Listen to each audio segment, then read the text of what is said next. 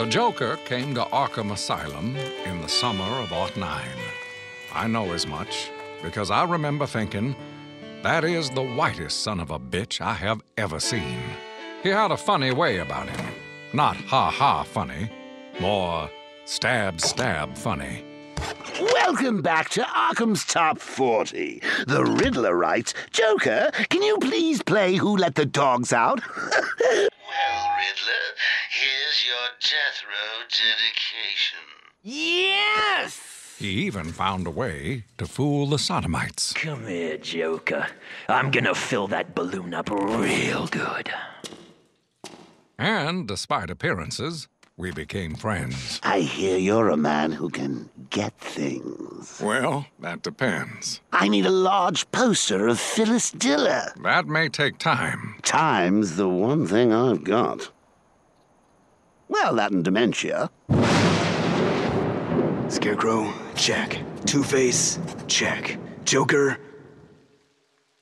you better be sick or dead in there, you not! I remember thinking it would take a man 100 years to tunnel out of Arkham. What the hell? The Joker did it in just 2 days. Clearly, I got trouble with the math. Think you can escape through the sewer line, huh, Joker? Not with the Batman on your tail.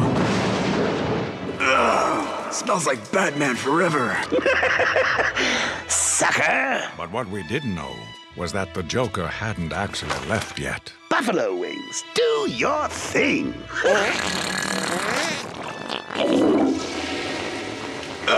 Hello, there's a man down here. Please don't flush anything for a while. Ooh-wee. Forget about the green mile. Try walking the brown mile. Oh, God, oh, God. Batman crawled through a river of 500 yards long. I remember thinking that was probably the length of 5 ping-pong tables. Again, not so good with the math. I remember thinking you'd have to be pretty insane to play a joke like that on the Batman. Oh, come on. Then again, I remember thinking that was pretty damn funny.